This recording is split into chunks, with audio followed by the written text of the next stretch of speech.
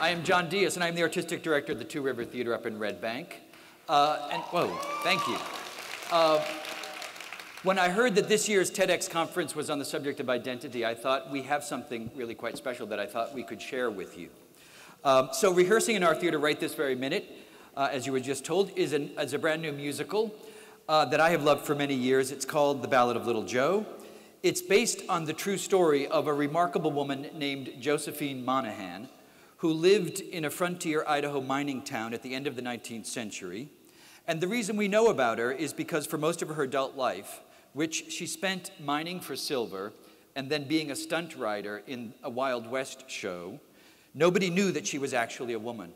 It was only upon her death in 1904 that the true identity of Cowboy Joe, as she was called, was revealed. We don't know too much about the motivations of the real Josephine Monaghan, why she went to Idaho, or why she chose to live as she did, but her story inspired the writers Sarah Schlesinger and Mike Reid to examine those questions and imagine some answers. In the gorgeous musical that they wrote, Josephine begins her story as a headstrong, independent young woman who was setting off on her own to San Francisco, intending to bring a new life for herself and for the infant child she bore out of wedlock back in Boston. When Josephine is forced to make an unexpected stop in Idaho, she is attacked and raped by two soldiers. She's forced to wear men's clothing to hide from them, and without any money, she goes in disguise to Silver City for what she thinks is a temporary stay, but ends up lasting over 18 years. The bold, optimistic Josephine Monaghan is a person she can no longer be, and the tough, protective Mr. Joe is born.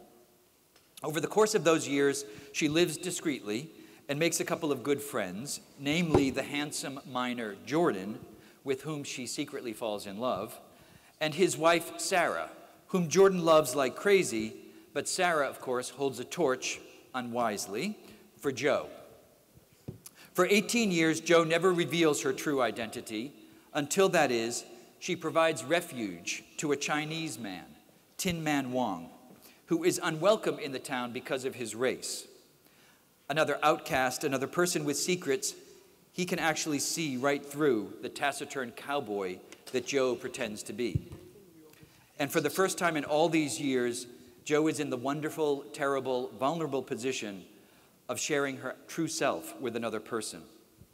And for Joe, this intimate connection with Tin Man is even more vulnerable and frightening because it means stepping back into the woman she was, the woman who was hidden away and buried after that terrible act of violence. The song that you're about to hear, Unbuttoning the Buttons, captures this moment for Joe. Tin Man has just told her that he knows who she is. He tenderly kisses her, then sends her before him to her bedroom alone to undress. I remember when I first heard this song. Sarah and Mike have been working on this musical for a while, and back in the beginning of the creation of it, in the mid-90s it was, they had just a few songs written, and this was one of them. The gay civil rights movement was at its height in this country, and all kinds of people were talking about coming out. And this song suddenly felt to me like an anthem, a great metaphor for all of us who confront the fear, the heartbreak, and yes, the liberation when we finally choose to live our true identities. So to sing a song like this, you need an actress who can capture all the facets of the complex, contradictory, wonderful Josephine Monaghan. Luckily, we have exactly that in the magnificent Teal Wicks. I'd like to welcome out Teal and our fantastic musical director, John O'Neill. I hope you enjoy the song.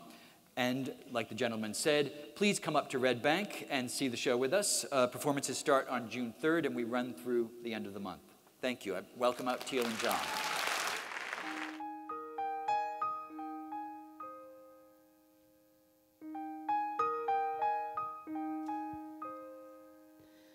Unbuttoning the buttons,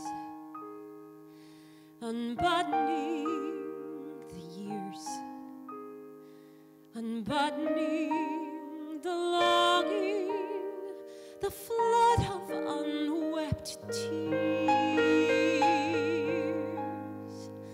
unbuttoning the buttons. I wonder if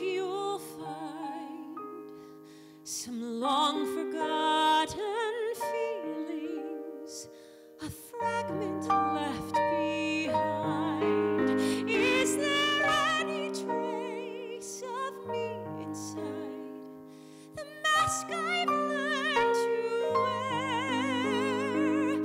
Underneath these buttons is Josephine still there.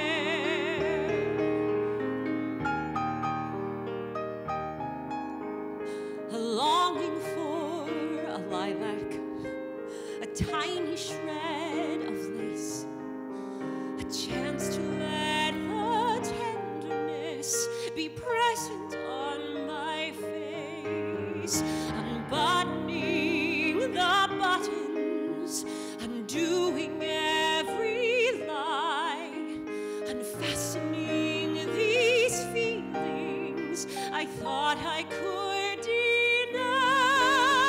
Is there any need alive in me? Some unremembered prayer. Underneath these buttons is Josephine still there.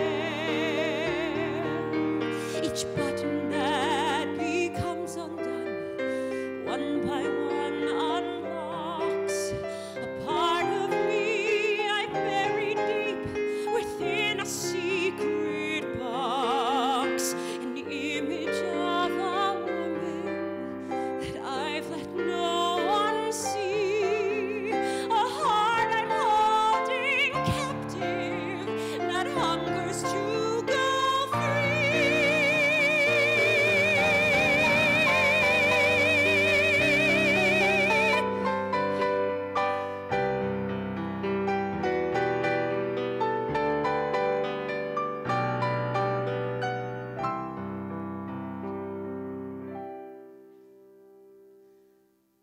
I give you what is left of me, what I have left to share. The buttons are undone now, and Josephine